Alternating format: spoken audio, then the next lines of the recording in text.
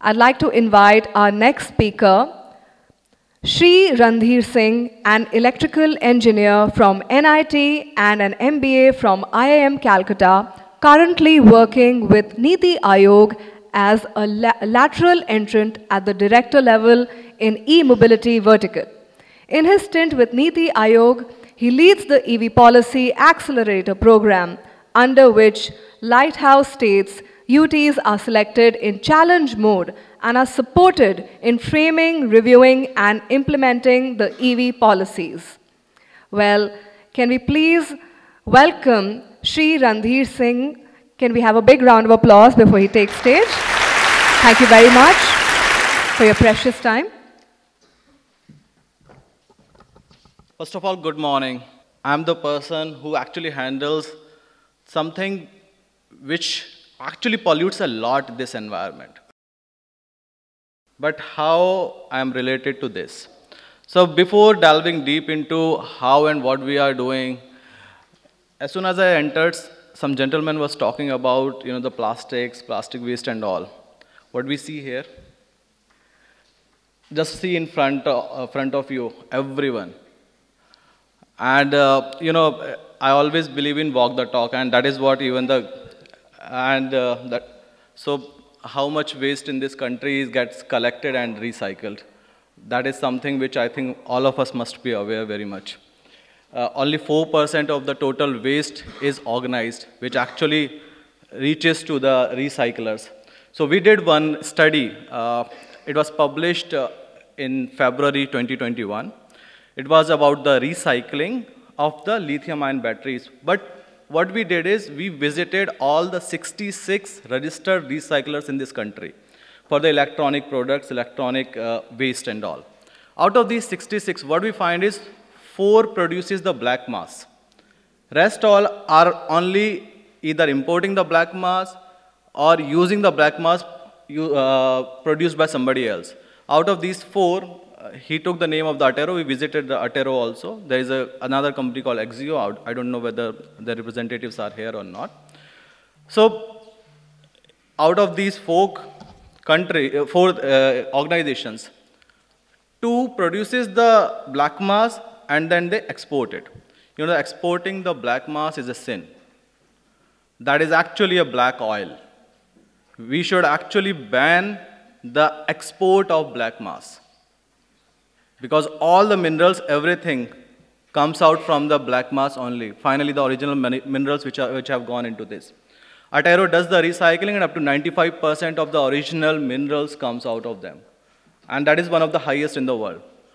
And if you compare that company with respect to the companies who are doing the recycling, and around 80 to 85% of the minerals which are coming out from them in the West, as well as in the Korea and other places, the valuation stands almost 1/10. That is what the status or the financial status of these companies, the recyclers, are in our country. So what we have to do? What are the things which we need to do? Now one big daunting challenge which is coming out in front of this country is the used lithium-ion batteries. We already have almost 30 plus gigawatt hour of the lithium-ion batteries which will come out in next 2 years. And they will be looking for not only for the recycling, but the refurbishing. So what happens, why suddenly this influx of batteries is going to come out in this market? The main reason is the adoption and the proliferation of the electric vehicles, which actually uses the lithium-ion batteries. And they are quite new, not from even the lithium-ion battery technology perspective, but for the recycler, it's very, very new. Because they are doing till now that the button cells, only the smaller cells, which goes into the consumer electronics, nickel cadmium cells, which goes into your mobile phones and all, and the cameras. These were the only things which they were recycling till now. And now the learning process has started, the R&D process has started for all these companies. And coming out with the 95% of the original minerals is a big achievement. And that is what is being targeted through the policies also.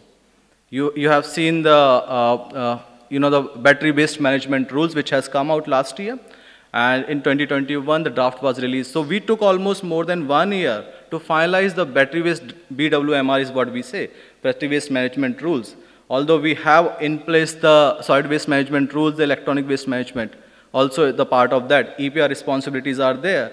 So we are talking about the EPR responsibilities, we are talking about the battery waste management responsibilities, but there has to be the targets which needs to be fixed for these recycled materials to be used again. That is how this urban mining, I actually call it urban mining instead of the circular economy, because you are actually mining the used minerals. So this urban mining has to be promoted, and that is why what we are saying is that the original battery manufacturers, they should actually start using some of the minerals which are coming out through this recycling. And in this area is what we are working the next. In fact, Germany has already released a mandate year-wise in 2027 up to the 7%, in 2030 up to certain percent, I don't remember the figure. This much original mineral which has gone into the product has to be used for the new manufacturing. And in fact, in these lines, we also need to work. In addition to this, one very important thing which has come out recently is the scrappage policy. It also forms a part of the circular economy. But how this will be, you scrap your vehicles.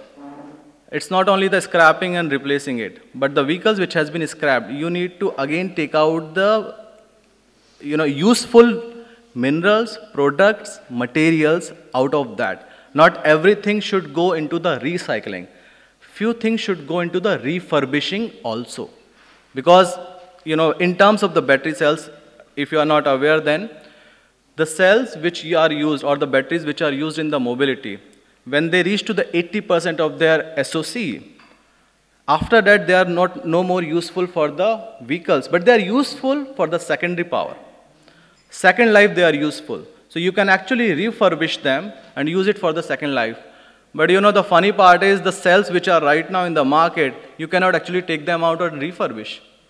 So there the design thinking for the OEMs has to be forced upon, or it has to be done in consultation, that please manufacture your modules, your cells, your battery packs in a way so that it is refurbishable. Because it still has 80% to 20%, you can actually use its life for the secondary purpose, in homes, in the towers, even in the renewable integration also you can use these refurbished cells. So if you are not refurbishing it, you are actually doing again one more sin, right? So the refurbishing part is also what we are targeting. So in this aspect, we are coming out with another report, and it has been done in consultation with the recyclers across the world. We visited some of the recyclers across the world, lithium-ion battery recyclers basically.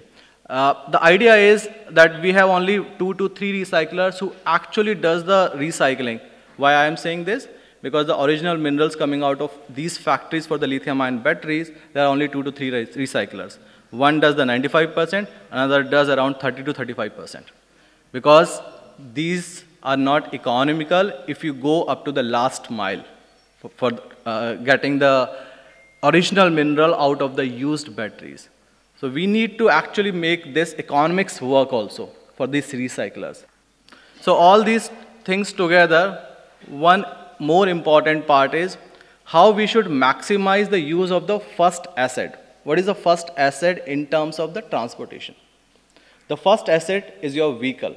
The second asset now has become the battery. So now you are dealing with the 2 different assets. So why not decouple these assets? So that is why we have come out with another thing which is called the battery as a service. And it is actually very, very important why the ownership doesn't reside with the individuals. The ownership is still with the OEM. So fixing the EPR responsibility is very easy.